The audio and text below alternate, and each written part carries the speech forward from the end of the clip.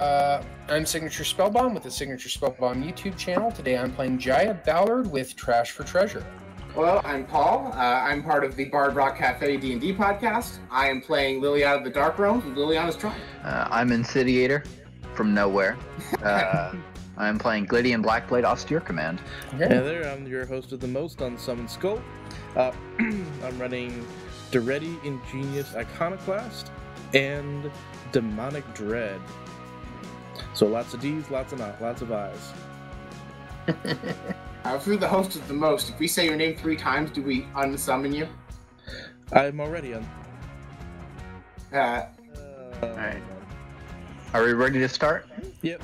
I believe I get the first action of the game. Oh, nice. Leyline of Sanctity.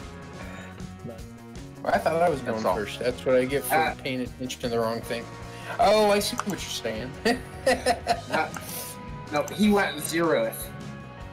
That's wonderful. I like those opening hand ley lines. You don't see those every day. Okay. Draw. I'll play an Evolving Wilds, and I'm going to crack it and pass. I'm going to draw. I'm going to play a Snow-Covered Swamp and pass, and I bet you someone has a 5-color ley line deck that doesn't fact see it every day. Nice. I'll draw. That does sound like fun. I'll play Plains and pass. Draw. Play out a mountain and pass. Okay. Sorry, I'll finish shuffling real quick. Sorry about that. This is what I get for cracking an Evolving Wilds. Untap. Draw. I'll play second mana. I'll play a Wily Goblin. When it enters the battlefield, I create a treasure token. Ah, nice. And I will go ahead and I'll pass the turn. Alright. I'm going to play another Snow-Covered Swamp, and I'm going to pass. I'll play a Hall of Heliod's Generosity. I'll pay 2 for a Luminarch's Ascension. Nice. Oh, And I will pass. that is a good early play. All I can do is swamp, pass, get a counter. I'll give you a counter. Wow, that is the ugliest golden goblet I've ever drawn. That's alright. Whatever's in it goes to the same place. I think that's true. Believe that. Skull, did you pass? Yeah. Oh, Alright, okay. Spellbomb, you're up. I'm going to put a land into play tapped.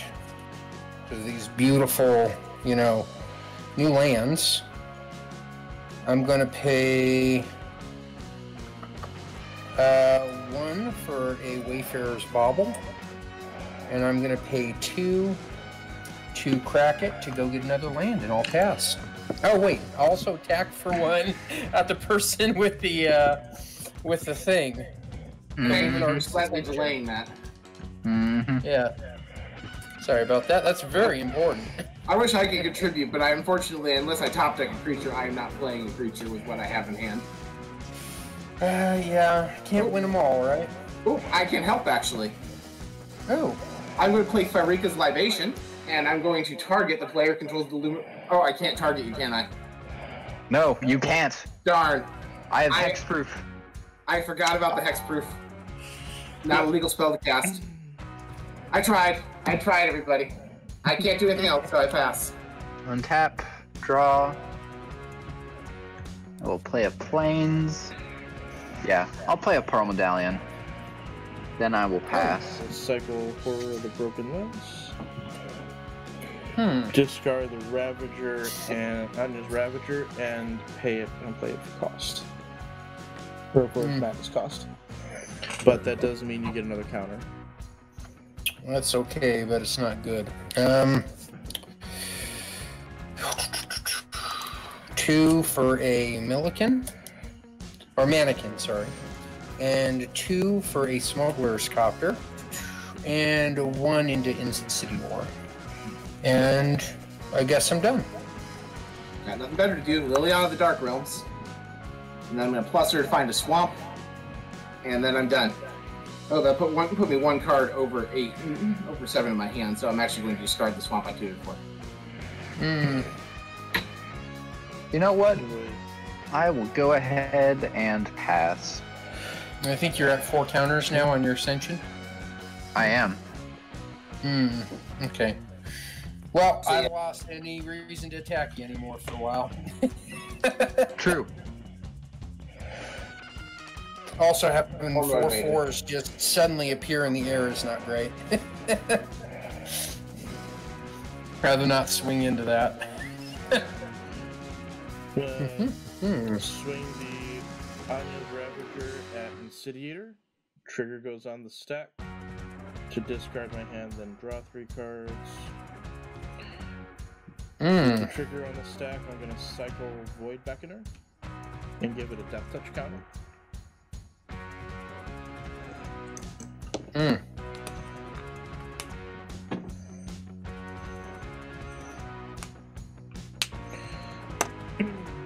then, so I cycle to draw a card. Then I discard my hand.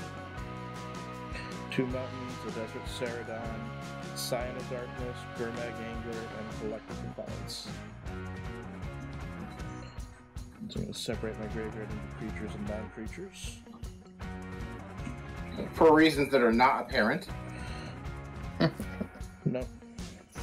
But they are childish. And the 3/3 with Death Touch is attacking. So, is your Liliana at 4? It is. Spellbomb, can you keep Liliana at 4? By attacking it, perhaps? Probably. I'm trying to figure out, what is that Liliana's ult? Is that the... It makes my swamps super swamps. Oh yeah, they tap for 4 mana. Yeah, I can probably do that. Like, I just want to keep her alive for the mana consistency of drawing a swamp every turn. As long as she's not completely dead, I'm happy. Well, I would can deal like with it that. to be completely dead. That's a little harder for me. Yeah. Well, you don't have to kill it. I can kill it. Because if you want to completely kill it, then I have to cast my signature spell, and I don't want to do that to you guys. Did you say you're good, J-Ro? I will go ahead and take the attack 3 damage. Yeah, that's what I'm waiting on. Yep. Yep. So, Yep. 3 damage is through. Alright, then I pass the turn. Yeah. I'll pay 2 and play Fist of the Flame on my Wily Goblin. I'm going to draw a card, and then until the end of turn, it's going to gain Trample and +1/+0 for each card I've drawn this turn, so it's got +2/+0.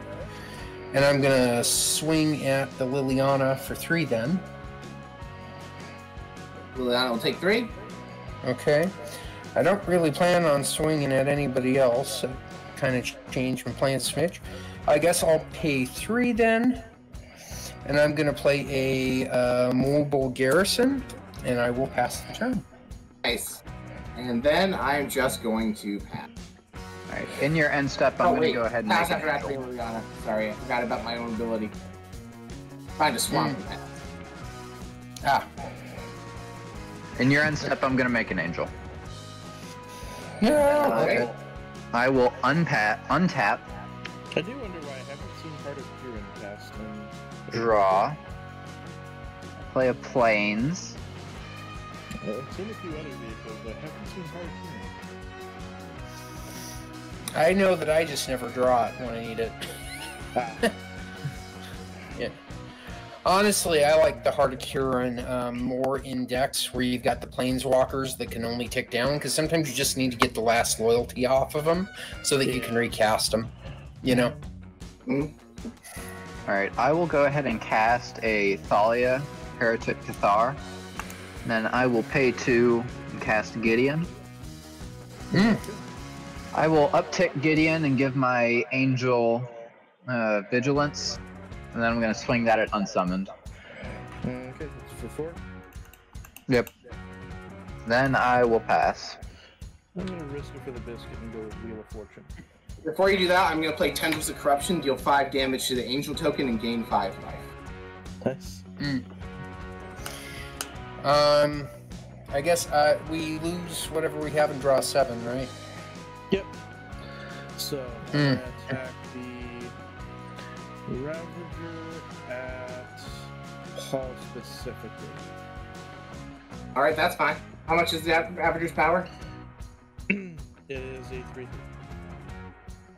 All right. So now you discard, or is that a main?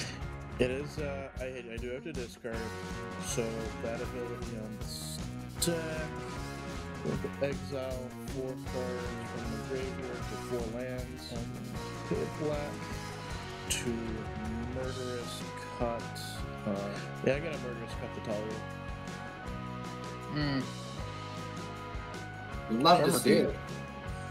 Alright, and I pass the turn. I'll pay 2 for Suspended Wheel of Fate on 4. More wheels. So I'm going to go ahead and say this game's official name is The Wheels on the Bus Go Round and Round. Yeah. Well, I do have all the buses. Yep. I'm going to pay 3 for a Renegade Freighter. Your Liliana's at 2 right now, right? Yep.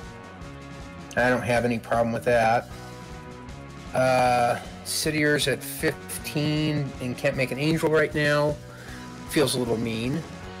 You know, I think I'm actually just going to keep some defenders up and just pass the turn, actually, as a weird change of pace. Going to plus Liliana 3 to find another snow-covered swamp and put it in my hand. And that actually gave me 1 card too many, so I'm going to have to discard something. I'm going to discard the egregiously overpriced hex. Because there just are not 6 targets out at the moment. I'm going to pass. I will go to combat. Yep. I'm going to attack Gideon Blackblade at Liliana.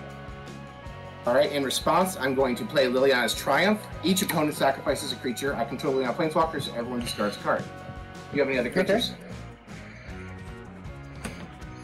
In response, I'm going to make an angel. In response, I will play Liliana's Triumph again. Everyone sacrifices 2 creatures and discard 2 Yeah, cards. you can't. It's still on the stack. I absolutely... I can. I just... I mean, are you just casting it like a second time after everything resolves? Once your ability comes out, I do it again. It's still before combat damage. Alright, that's fair enough. So I technically said the phrase in response incorrectly. My apologies. Yeah. Okay. So you need to produce another angel if you'd like Gideon to still hit Liliana. It's a price I will pay. All right. That hurt me, I think, the most. I do have to discard 2 cards still.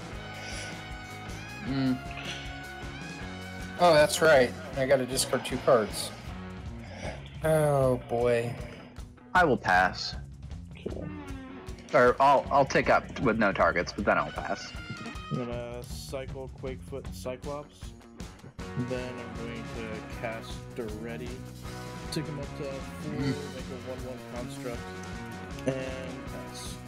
Oh, I forgot. Sorry, I got a trigger over here I got to deal with. Yep, I was just about to mention that. You know what? I got to do what I got to do. I'm going to pay 5, and I'm going to put my Jaya out on 5 loyalty. And I'm going to pick her up 1 and discard up to 3 cards to draw that many cards. And I'm actually going to discard 3 cards. For one of my draws, I'm going to replace it with a Dredge 1 Shenanigans. Nice. And 1, 2. I already played my land for the turn. I actually ended up pretty much the same place I was when I started, so I'll go ahead and I'll pass the turn. Snow-covered swamp. I'm going to play Withering Wisps, and I'm going to just pass the turn with 4 snow-covered swamps untapped. I'll pay 1 for a Segovian Angel. Then I will pay 5 to cast Austere Command. Steer commands on the stack. I'm going to activate Withering Wisps to deal 4 damage to everyone and everything. Okay. Well, I do declare forms first, but I am going to choose... I am naming enchantments and artifacts. Yep, and then Withering Wisps will deal 4 damage to everything on its way into the graveyard. That destroys your, Luminarch Extension. Yes, I know. I pulled them off. Yep. Oh, my screen hasn't caught up then. I don't see it yet. Yep. I will play a Mox Amber, and then a Legion's Landing. Nice. Nice. And then I will get a 1/1 Vampire. Go to combat. I will swing Gideon at Jaya. I will uptick Gideon. Then I will pass. Going to cycle Monstrous Carabid, and then I'm gonna pay 3 for Demonic Dread. Targeting, I do have to target a creature. You know what? I'm gonna tick up, make a construct, target my own construct. So it can't block this turn. And then, so the Demonic Dread's gonna go off with the Cascade.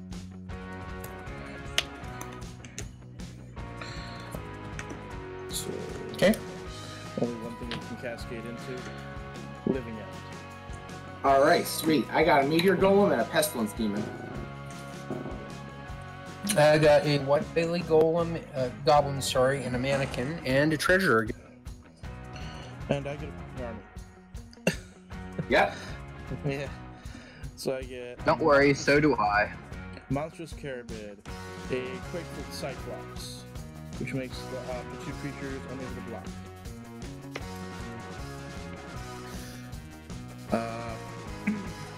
I'll have to name them later, so I get a Moaning All right. Wall, which is a wall. Mace Tail, Hispridon for a strike and haste. Onion's Ravager, Lava Serpent has haste.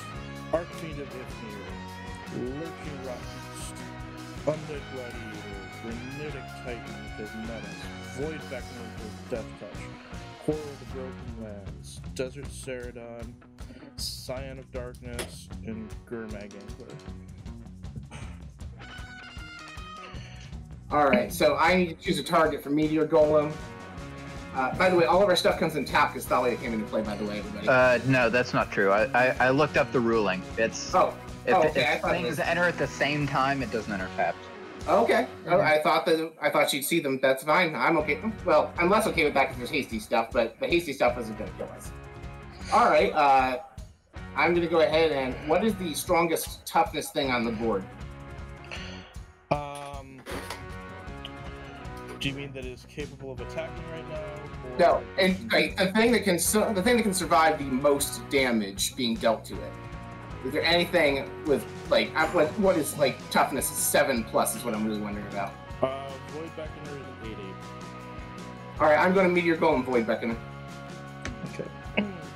Quakefoot's. I'm going to draw the Immortal Sun off. Well, not draw, but I'm going to search for the Immortal Sun off of Thalia's Lancers. Quakefoot Cyclops is going to make.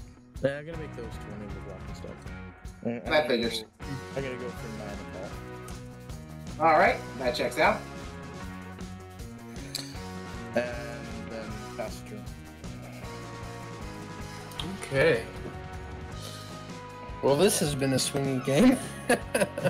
Untap, upkeep, draw. Oh, my deck did the thing. I'm going to up Jaya. I'm going to discard Quicksmith Genius, Terramorphic Expanse, and Shenanigans to draw a new hand, essentially. I'm going to play Spikefield Hazard as a land. Sorry, it takes me just a second to flip it. I'm going to pay 3 for Valakut Awakening. I'm going to put 1 card on the bottom of my library to draw 2. I'm going to pay 2 for a Firebrand Archer. I think that's as good as I can do. I think I'm pretty much done, so I'll go ahead and I will pass it to Guy. All right, untap, upkeep. I'm going to play Kaya's Ghost Form on Pestilence Demon. I'm going to Pestilence Demon for 5. Everyone takes 5 damage. All creatures take 5 damage. Mm-hmm. Well, so much for that. Eventually, I will build up a board state. I promise you. So Scion survives. Yep, Scion survives. All right, 7 to Skull in the air. And domed. Oh my god. Yep. I miss you, Unsummoned Skull. I pray for your return. Don't think it'll take too long. Incendiator. I'll go to combat and attack you for 4 on the ground. I will activate Pestilence Demon once to deal 1 damage to everyone on my way out. Oh, does Pestilence Demon deal damage? Okay, yeah, I should be down another 5.